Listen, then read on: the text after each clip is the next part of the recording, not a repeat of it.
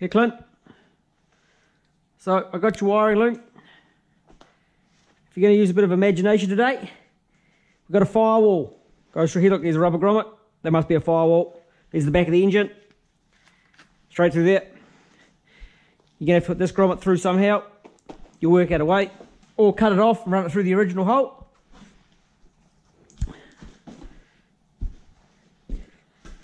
I've cut the factory fuse box out. It was shit. So that's gone. Fitted up this one. These holes are pretty close. You might just have to slide a little bit, but I think you'll make that fit okay. In the box, there's the oil pressure switch. Plug it in and run it up to the hydraulic fan wires. Connect it to both the hydraulic fan wires, and that'll bring it inside. There's a spare earth strap and a rubber grommet which was down the tunnel. The four-wheel drive wiring went through it. I think you'll get away with, you might run the fuel pump wiring through that. It's curled up in there as well. So,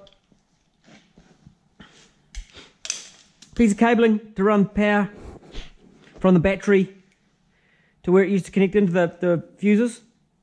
I'd prefer if you put some fusible links in there. The alternator runs underneath the engine. So there's that fuse block there. We'll just check some permanent power to the alternator, which is that one. Yep, permanent power's there. And there's your main power. That's good.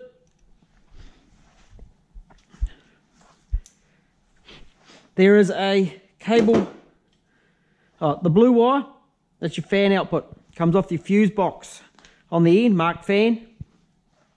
I've left it long so you can work that out where you want it to go. There's this cable here.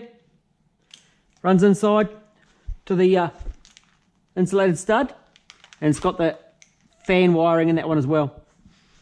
Right beside that, second one in, is the fuel pump. It's got a few meters of wire there.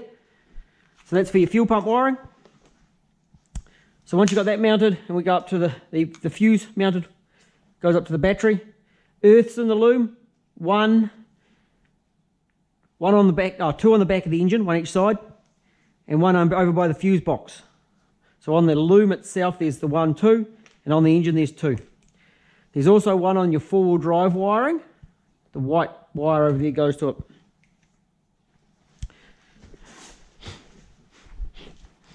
Right, I've got the dash plugged in. The four-wheel drive wiring, pretty straightforward.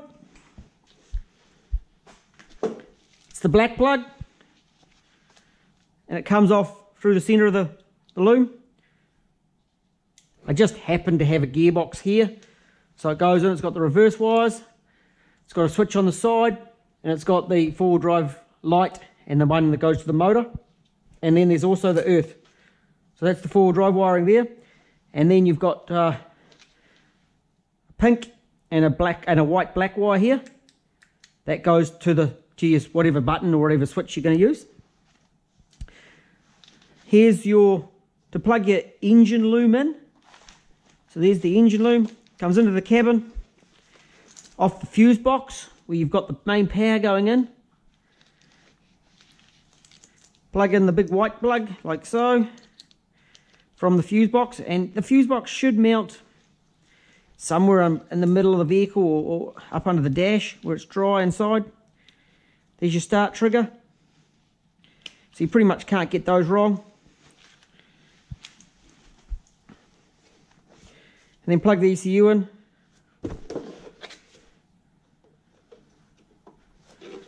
One, two, three, and then the fourth one is off the relays and fuses.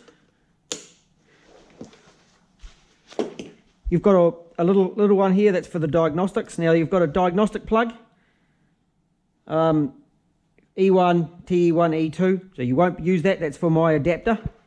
So I have modified the diagnostic plug on the engine to suit.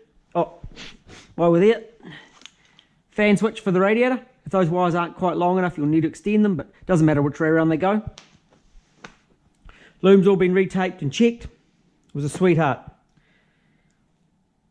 And then there's a wiring for the dash. This has got the oil light, the water temp, and the check engine light, which I have wired onto the dash. And then over on the Loom, you've also got the single pin plug here, which is your start trigger into this box. And there's 2 fuses on the end.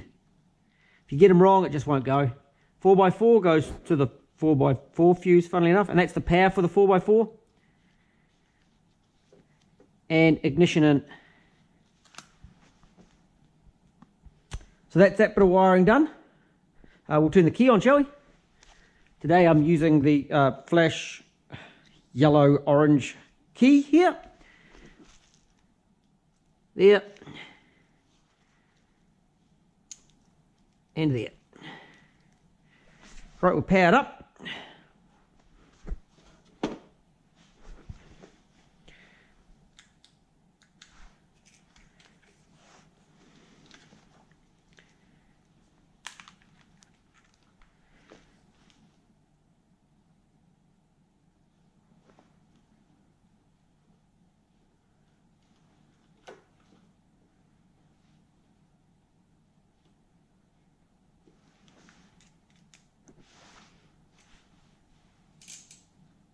And that earth just isn't quite good enough. Just got to fix this earth. Look at that.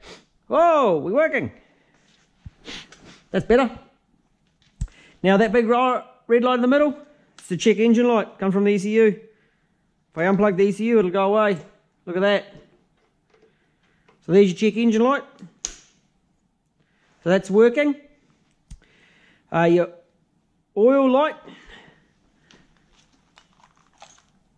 which is you're going to connect into that hydraulic fan. It's going to be that one. And we can see the oil light's on. So that's working. Lovely. We'll do the water temp. So water temp on the dash on the unit is here. And the one off the UZ should be close enough to your Toyota. And you'll see that temp gauge starting to climb. My light's flashing, it does funny things. There we go, look at that. So there's your temp gauge. That's working like it should, so I'm happy with that. Oh, it's getting a bit hot. Over at our alternator, we've got there, and this will make the light go. There we go. We've got a charge light. So that's the alternator wired. That's lovely. And we'll see if this four-wheel drive works, shall we? Four-wheel drive is not working at the moment. This earth probably wouldn't help, eh? We'll plug, make sure we got an earth. Oh, look at that. Four-wheel drive actually works. We're connected to the gearbox. Check that back motor's in good order. Okay, so there's when you push the button, so that's high. And we should bypass it if I put it into four-wheel drive there.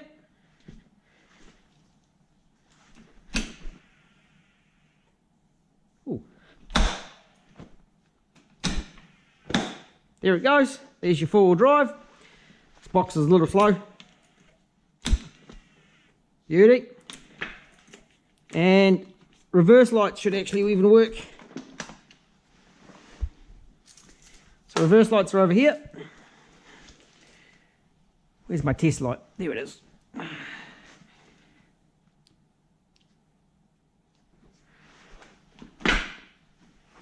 Here's our reverse lights. So I'm pretty happy with that. The rest of it should just all plug in. We'll crank some start, shall we? So fuel pump. So your fuel pump, I've given you some extra wiring here. It's connected into the second to last fuse.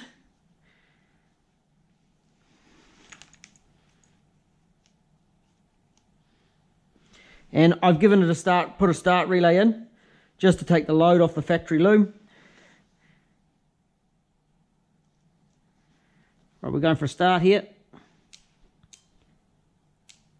So there's your fuel pump going, and start trigger. It's in that orange wire, it goes into the big black. There we go.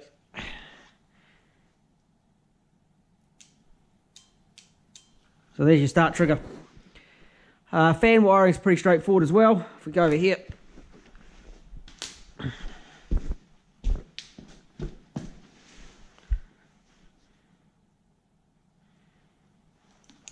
so the fan switch, it doesn't matter around which way around it goes.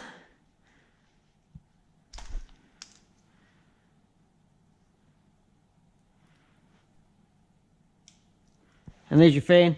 I've got big grunty wires in it.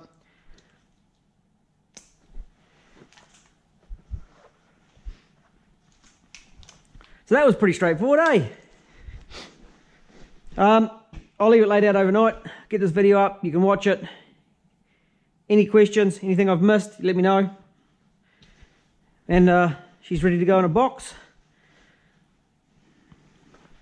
Catch you later.